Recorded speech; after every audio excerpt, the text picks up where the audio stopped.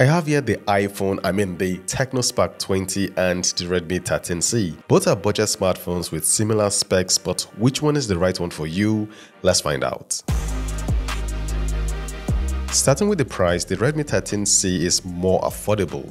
I got the 8GB RAM, 256GB internal storage option for 121,100 naira, $100 or 8,324 rupees, while the TECNO Spark 20 with the same specs goes for 142,500 naira, $118 or 9,823 rupees. There's a difference of 21,400 naira, $18 or 1,498 rupees. With the TECNO Spark 20, you get a TPU case, earphones, a USB Type-C cable and an 18 watts fast charger. Moving over to the Redmi 13c, all you get is a USB Type-C cable and a 10 watts charger. Now the Redmi 13c is capable of charging at 18 watts, but you will need to get an 18 watts charger to enjoy faster charging speed. Using the chargers that both smartphones come with in the box, it took the TECNO Spark 20 2 hours 7 minutes to charge from 0 to 100%, while the Redmi 13c took 2 hours 44 minutes to complete its charge. That's a difference of 37 minutes. For the design, some people might like or not like the looks of the TECNO Spark 20. Holding both smartphones, you're going to notice that the TECNO Spark 20 is slightly smaller and lighter.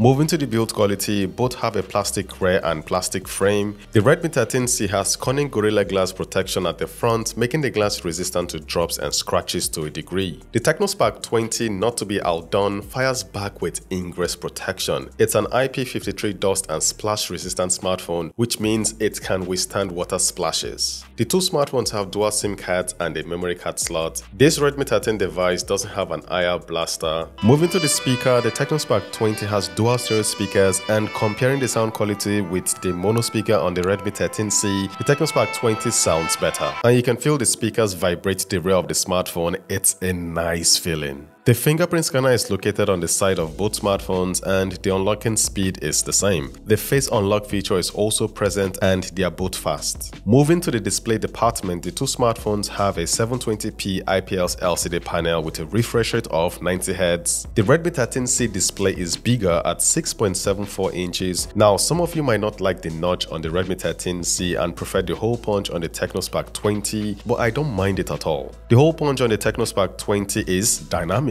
It expands when you receive a phone call, charge it, or unlock the smartphone with your face. Now moving back to the display, as for the quality, they are about the same. For brightness, the Redmi 13c is brighter, but you're going to struggle to use both smartphones under direct sunlight. For the performance, the MediaTek Helio G85 chipset powers them. Running the Antutu benchmark, the Redmi 13 has the higher number, but it's close. For Geekbench, the Redmi 13c has a slightly better single-core score and the TECNO Spark 20 has the higher multi-core score. Now, since they have the same processor, you should get the same performance from both smartphones, but when it comes to rendering videos, that's not the case. Using VN, I rendered the same video on both smartphones and surprisingly, the TECNO Spark 20 was faster. Now, maybe it's an optimization issue, so I used Google Photos, applied a filter on the same video, saved it, and again, the TECNO Spark 20 finished first. Now remember, both smartphones have 8GB of RAM and can be expanded to 16GB of RAM. With the RAM expanded to their maximum, I noticed multitasking is better on the TECNO Spark 20. After opening multiple applications and games, the TECNO Spark 20 was able to retain more apps without refreshing. Bloatware is present on the two smartphones. For those that don't know, bloatwares are pre-installed apps that come with the phone that you may or may not need. On the TECNO Spark 20, I counted 14 of them, while on the Redmi 13c, I counted 16 of them. For the Android operating system, they are running Android 13. The Redmi 13c should get Android 14. Same with the TECNO Spark 20, and that's because Tecno has improved when it comes to sending out updates for their recent smartphones. Now, when it comes to gaming, you're going to get the same experience.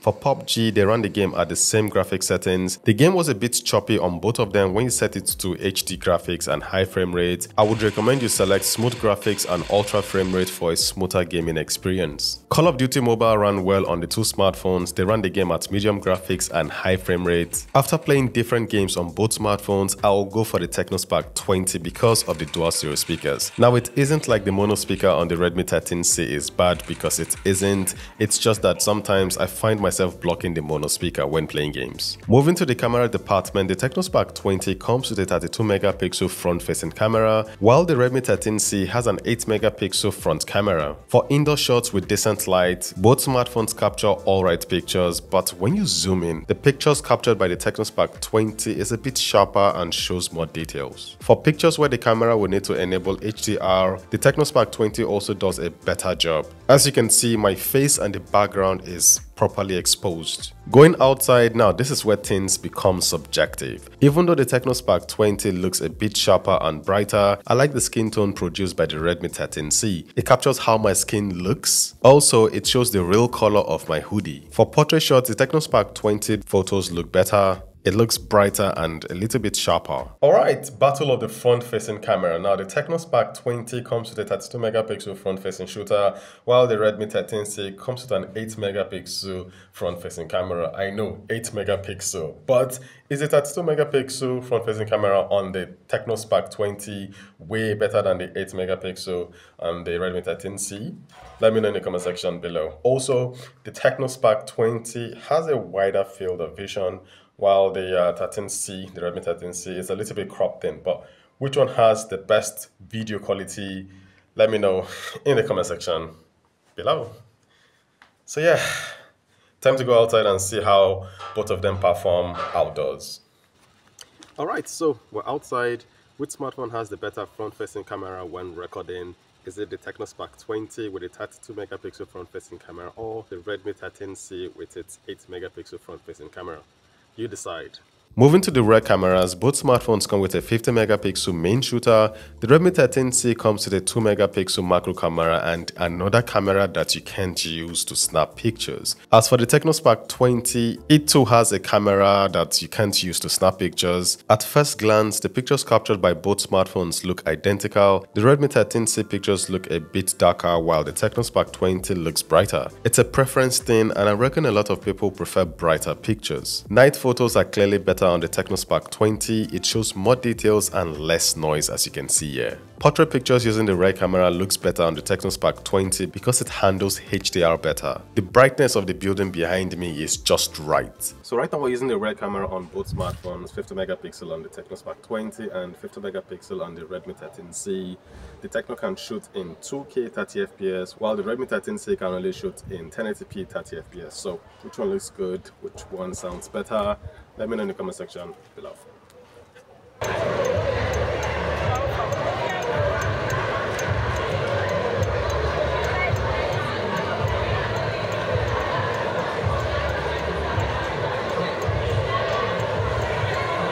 Now, these are budget smartphones and they don't have image stabilization, so if you run, this is the kind of footage you should expect.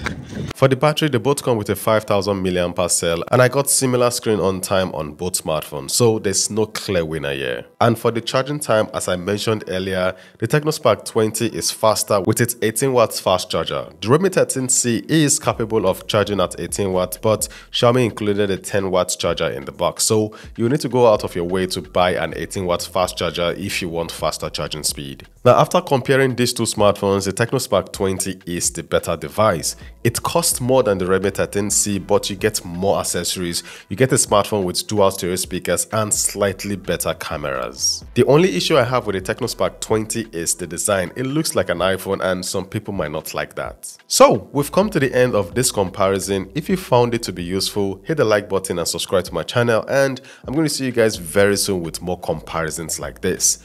Valo Reviews signing out.